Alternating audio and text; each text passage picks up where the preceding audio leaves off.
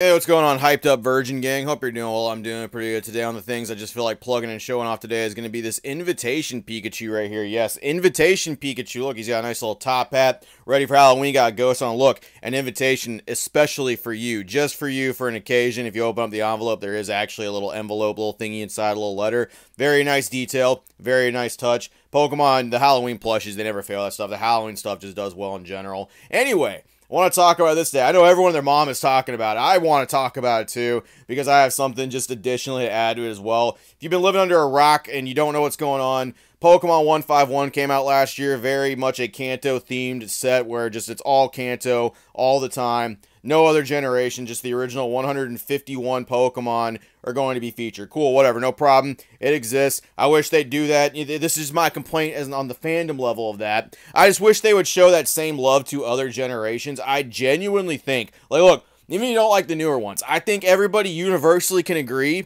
that it is about time they actually did something with the Johto region or the Hoenn region again. I really think that's not too much to ask. That's my main issue with all this 151 hype stuff where it just never ends, where it's only focused on those. Okay, that's my one thing. That's my one complaint. We're going to go forward with that. We're not going to talk about stuff. And no, we're not talking about unemployed Charizard today either. We'll get to what we're actually talking here in a second. All the cards, okay, if you're also unfamiliar with what's going to happen, 151, a lot of the chase cards, like a lot of the art cards, are being vertically pushed up. They are going up at a very unnatural rate, and a lot of people are extremely pumped about this. Never you mind that people had zero issue calling it out when Japanese was doing that stuff, and there was Japanese chase cards just going for some stupid amounts. Yes, there was still some fuckboys trying to make some money off of this stuff, but ultimately, a lot of people were just like, you know what, this is kind of crazy, it's a little bit much. No one really did this with Japanese cards before. I was the first person pushing that stuff. Now it's English's turn. Now English is going through that stuff, and 151 is going to be considered by many people the best set of the Scarlet and Violet era. I don't necessarily think that's the case. You're welcome to your opinion about that, but this is what's going to happen, and because the chase cards from the best set in the Scarlet and Violet era need to be expensive, people have made it expensive. I truly do think a few people bought some and resold them at a couple of high prices. People saw that and hype and FOMO kicked in to the point now where we've just got a bunch of cards from 151 going for some stupid high prices. And like, it's not even just like some of the special art rares. Like, it is some of just the regular AR cards going for this. Well, let's take a look, real. So this is right here on Z&G Emporium.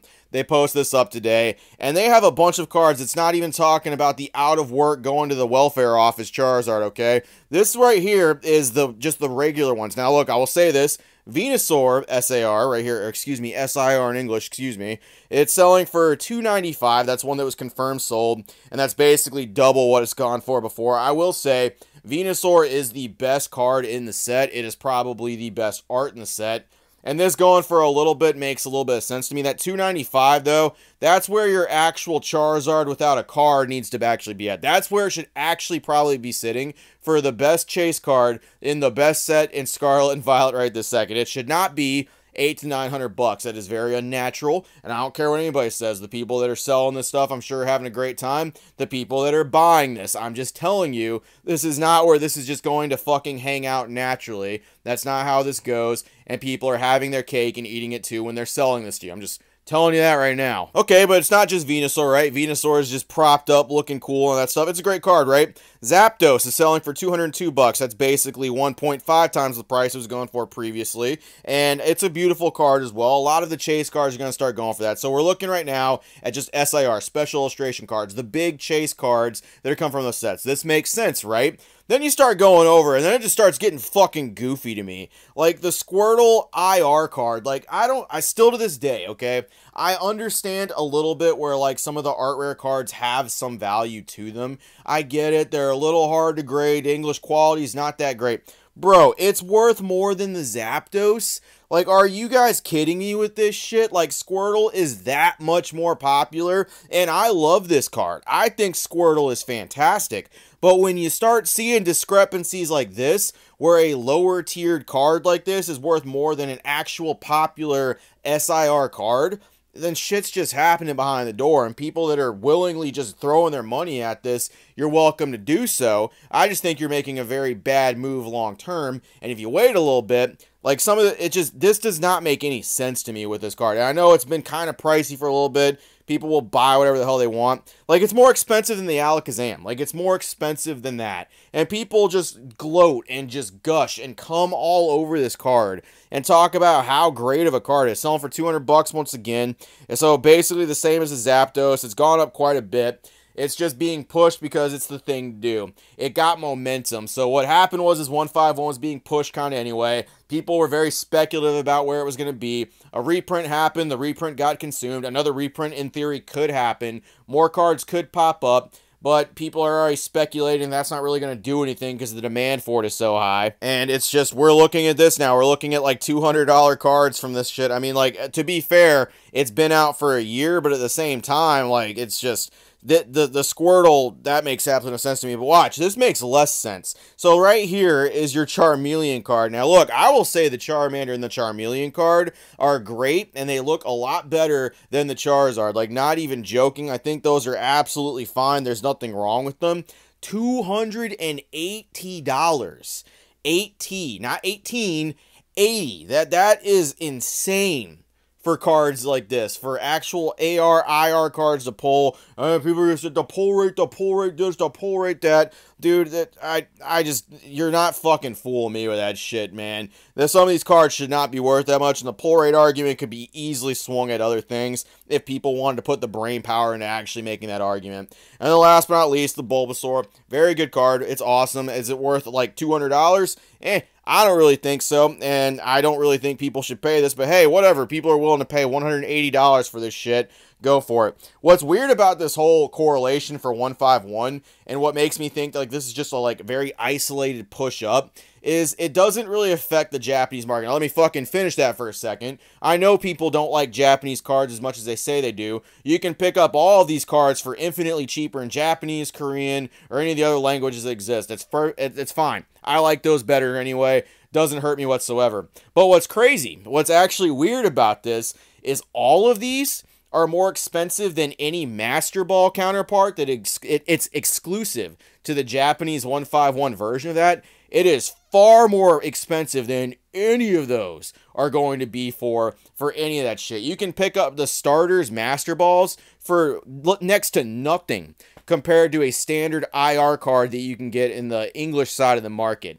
That's insane to me, because the amount of people that were pushing and hyping Master Balls was insane. You couldn't even get 151 Japanese in like a little while because people are so heavily hyped on that. Erica at one point was a $600 card, a $500 card because of how crazy hyped 151 in Japanese was. Everyone said the Japanese version of this was going to be way better, way more stuff. It's got Master Balls, it's got better printing quality. And now look at this. Look at what's happened. The argument has completely flipped to the other side. No one cares about how much easier something is to get. No one cares about, like, the language that it came in. Like, well, they do. They care about it being English. But people have completely swung that argument, and now they've forgotten Master Balls exist. They've forgotten about anything else. All they fucking care about is that these cards are valuable, and people are just riding that hype train all the way up to it. Now, look. If you're selling these cards and you're making this money off that stuff, there's tons of people out there that are willing to buy these cards. It's not just fucking like make-believe or anything like that. There's people clamoring to get these cards. I've seen it firsthand. I've seen where people are desperate for 151 product. I showed a 151 ETB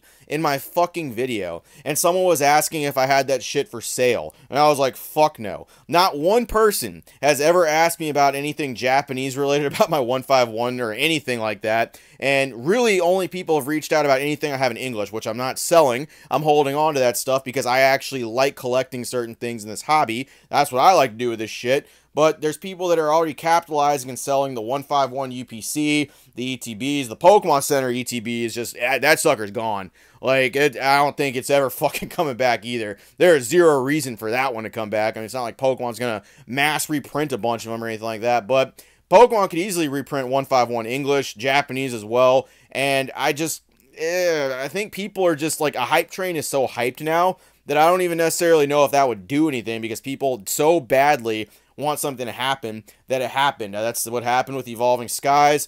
Fusion Strike took that turn, a fucking Lost Origin, a bunch of Sword and Shield sets. Sun and Moon's catching up on that. There's some Sun and Moon prices that are absolutely ridiculous.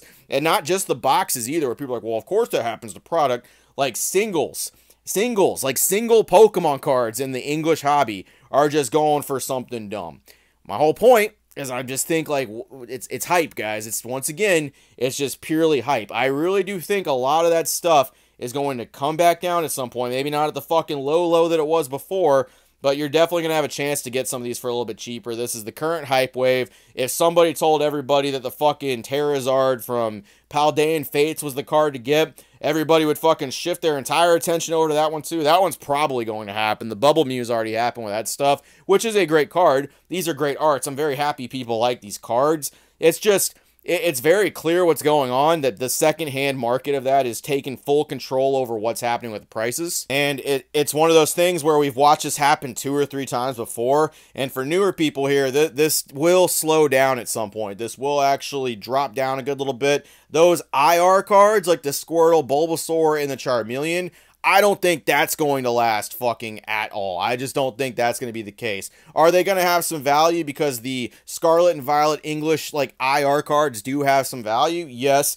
I don't think it's going to be like that forever though. I mean, like that's not even like really that crazy of a card to pull. The SARs, the SIRs are going to be the ones that make the most sense. That's going to be the ones people like. It's crazy to me that Squirtle is even going for like a fraction of what like I don't know. It's a great card.